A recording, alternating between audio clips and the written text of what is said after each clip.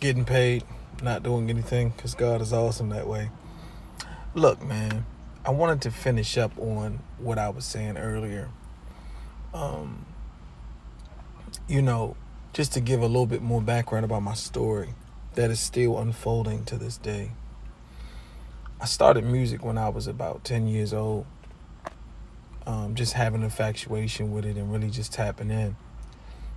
Coming from where I'm from, those who know, it's the Mecca.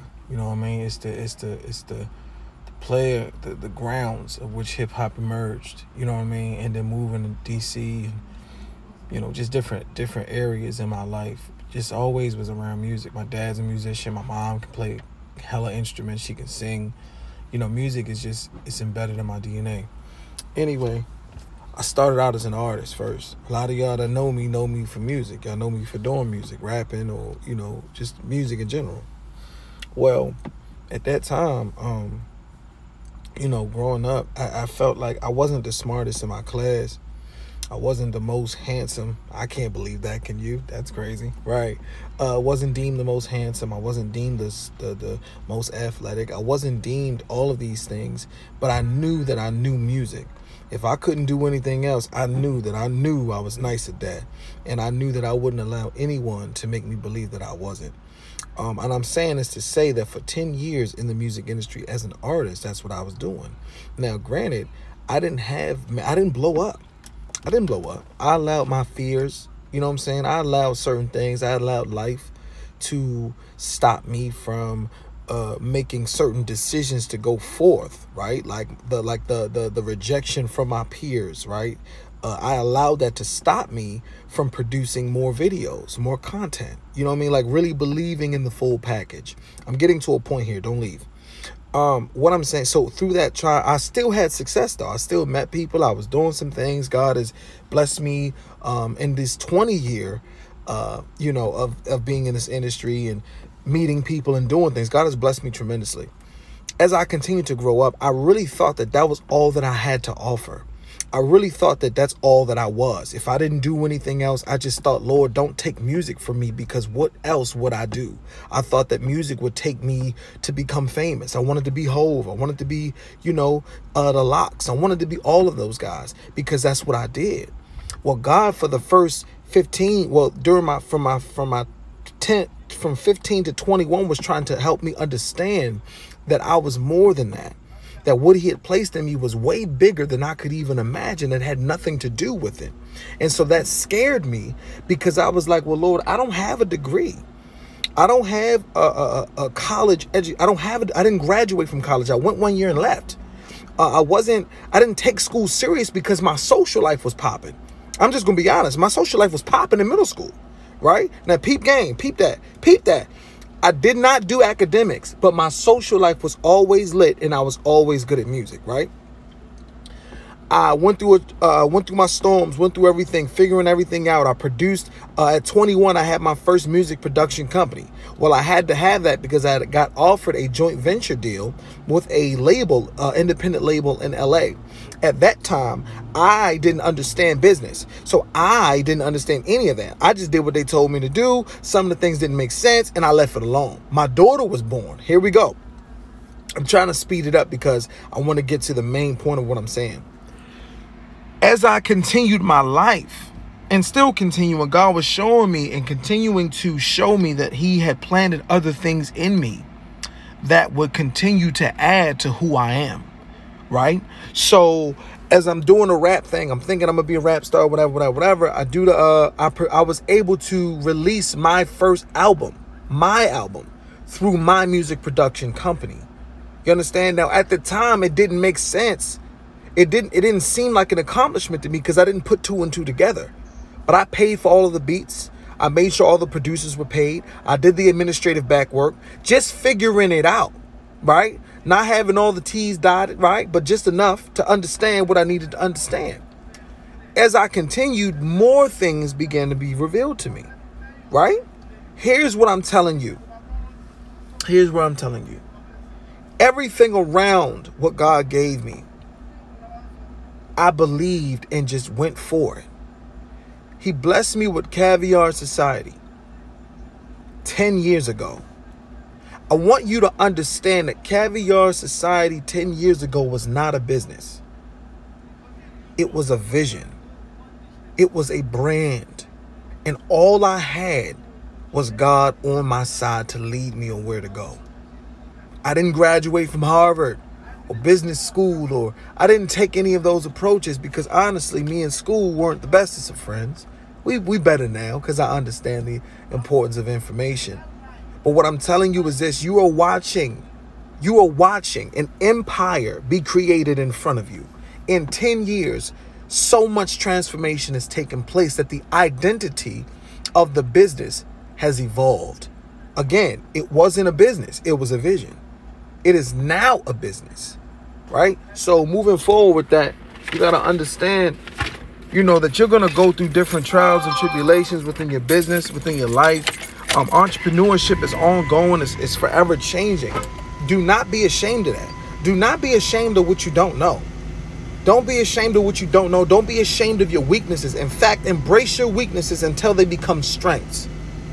You understand what I'm saying? I just wanted to tap in with that because, we get so caught up, man, and letting people label us and what we do and speak on us and all of that, man. Listen, this is your journey. This is your journey.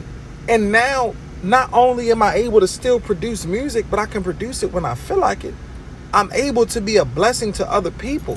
I'm able to help artists reach their potential, right? Because through my journey of failures and mistakes and successes, I was able to tap in with some powerful people that do different things, right? So now my network is intense. You know what I mean? And so that's what we present. We present, God let me be the person I didn't have in my life for other people. That's what Caviar is about. We present when opportunity meets hunger. Like, that's what we giving you. So for you and whatever you got going on, keep going. It doesn't matter what you don't know. Seek help. Ask for the information. Find it. You'll find it. It will all come together. You just can't let somebody else taint your vision. Because at the end of the day, if God gave it to you, that's it. You ain't got to worry about how. It's not your job to figure out how. It's not your job to figure out how. My first check, listen, man, when I started this consulting agency, I was doing consults for $25. You know why? Because I thought that, who's going to want to listen to me? Who's going to want to pay? Because, my mother told me, shout out to Mom Dukes. My mother said, son, the devil is a lie. She said, I'm going to let you do this 25 right now. And don't you ever. Matter of fact, I was willing to do it for free, listening to other people. Not only, she said, don't you ever let somebody tell you what your value is. Because your value is, valuable. And so I'm like, all right, man, I wasn't really trying here. Well, let me tell you this. I did 2 clients for $25.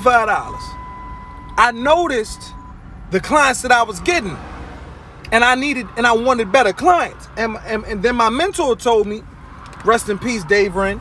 He said, King, you are experiencing people who are like, your prices are a reflection of the kind of clients you're dealing with. You want higher clients, you gotta show them more. Like, you gotta make them understand they're gonna have to pay.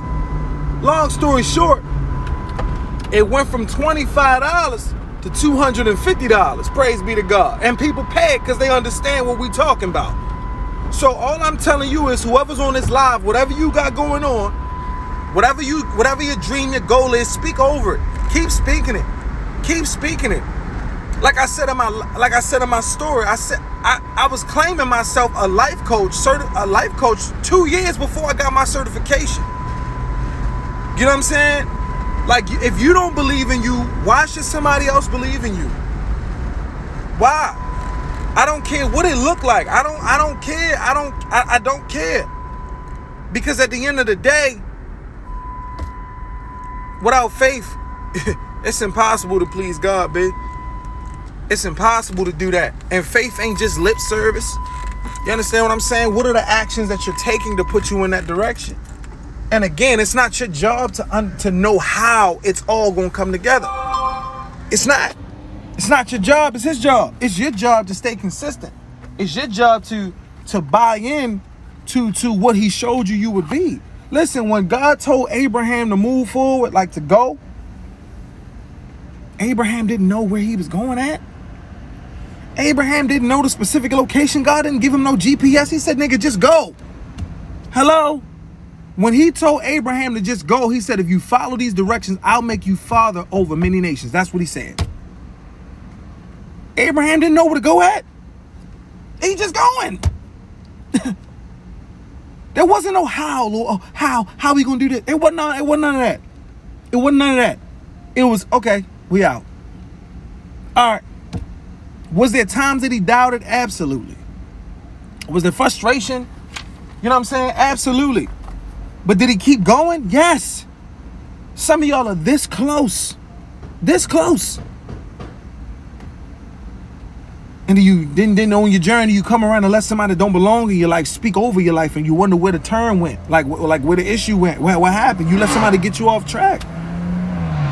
Had somebody tell me, you know, oh, you know, you arrogant or whatever. I'm like, listen, if you understand, if you know me, you understand what I am. I'm confident. But see, the confidence is not in me and my abilities. The confidence comes from the God that's on the inside. Like, that's who I lean on because he gave it to me.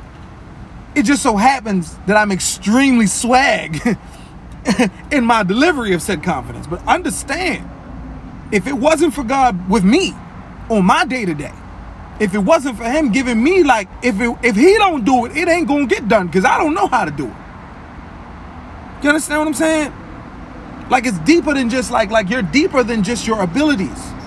That's why character is important. If he can't trust you to be a good character, he's not going to trust you with nothing else. Prime example, people blow up, right? And through their process, they're willing to do whatever it takes. I mean, dirty stuff. I mean, trifling, terrible things that they think that won't nobody know, right? They get to the pinnacle of their career and then it's time to drop. And what are they able to drop them with? Their past. The things you did to get there that you don't think niggas knew about comes right back up to shame you because you were not focused on integrity. You were not focused on maintaining a certain level of righteousness, a certain level of living. You weren't focused on that. All you was focused on was the end result. And when you got it and you lost it due to the flashbacks of the things you thought you got away with. That's intense. That's intense. I know I can't get an amen in here. It's okay. It's a little dry. Just say ouch. It's okay. But yeah, man, I just wanted to encourage somebody, man. It's just on my heart to do so. We all need encouragement. And sometimes you got to talk to yourself. A lot of time you got to talk to yourself. But I'm here for you, man. I'm here for you, love. I'm here for you. I'm here for you. I'm here for y'all. I understand. Like, this entrepreneurship thing is designed to change everything about you, to challenge every piece of you. See, people want success because they see it on Instagram and they see a version of it. Real success is who they became at the end of their goals being met. That's real success. It's going to cost the way that you think. It's going to cost some of that unforgiveness in your heart. Like, it's going to cost some of that. Are you willing to give that up? Are you willing to give up some sleep? Some time with your friends at the happy hour? Strip club time? Fast food money? What you willing to really give up to do what you got to do? There's a guy on my Instagram. His name is Dr. Baltimore. The man is getting it. That's all I'm going to tell you.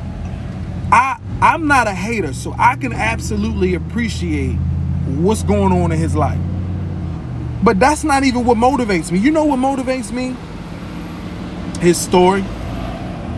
He got locked up, young, in prison. They thought he wasn't going, you know what I mean, do nothing. He came out, started the physical training, you know what I mean, the workouts. Now he getting, like, he living, he doing this thing. And he just turned 28 today. Shout out to bro, happy birthday. All I'm saying is, man, it's gonna cost you something. When I'm about to eat some trash and I swing past his page, I'm like, it's gonna cost me that. It's gonna cost me this donut right here. I ain't even finna eat it. I ain't even finna eat it. You know what I mean? It's gonna cost. I got billboards to be on. I do. I got commercials to shoot. And I want to look good in this caviar clothing that I got, amen, and you should have some too. But it's going to cost. You know what I'm saying? It's going to cost some extra money. It's going to cost some extra thinking power to come up with another source of income.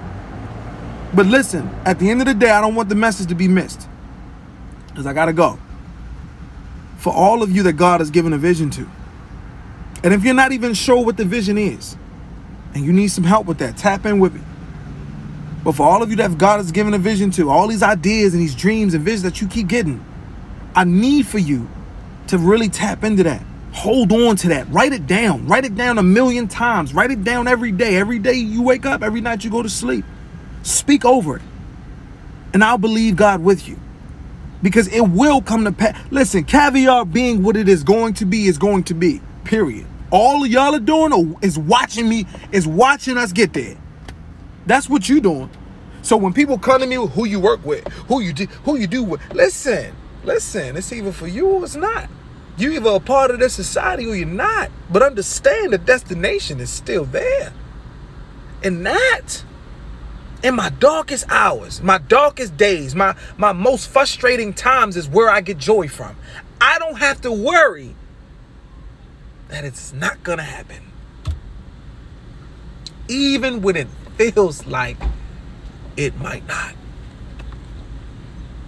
You don't have to worry if it's going to happen. You just need to focus on staying consistent. That's it. That's it. I ain't got nothing else for you. I ain't got no collection plate. I ain't got the choir in the back. But just take that with you today. The question of will it happen should no longer be in your mind. And when it comes, because the enemy is going to do that to you, it's not going to happen. When it's going, there's no question of when, or excuse me, if. Because if God said it, that's what he said. That's what he meant. He said what he said, right? It's just a matter of staying consistent. So in prayer, I pray strength for all of you on this live who are going through your transition to get to where you need to be. Praying for your strength and your consistency. I don't care if you got 1 like. I don't care if you got 10. Do not live for the views and the yays, because you'll die by the boos and the quiet. Do what you do because you're true to what you do. You see this right here? I'm true to this. This is the essence of who I am. Anybody that know me know, yo, you talk to this nigga King, you don't learn. That's me. Anything outside of that is extra. But this is what I do. You understand? My job is to remind you that you got it. That's what I do. Easy. Comprende? So, be blessed, man. If you got some questions, you want to tap in with me, please tap in with me. Let us get you where you need to go. There is still 5 months left in this year, which is plenty of time for God to do something magnificent. I know I'm in expectation for something crazy. Are you? And if you're not, well, you should be. Let's get that together, because he is still moving. Please don't allow what the enemy is saying to override what God is saying. Because just as many people as you hear going through all that, God is blessing people. Do you hear me? People who's out here getting blessed. I'm talking big blessed. I'm one of them. Are you? That's all I'm saying. Look, be easy. Tap in with me. You're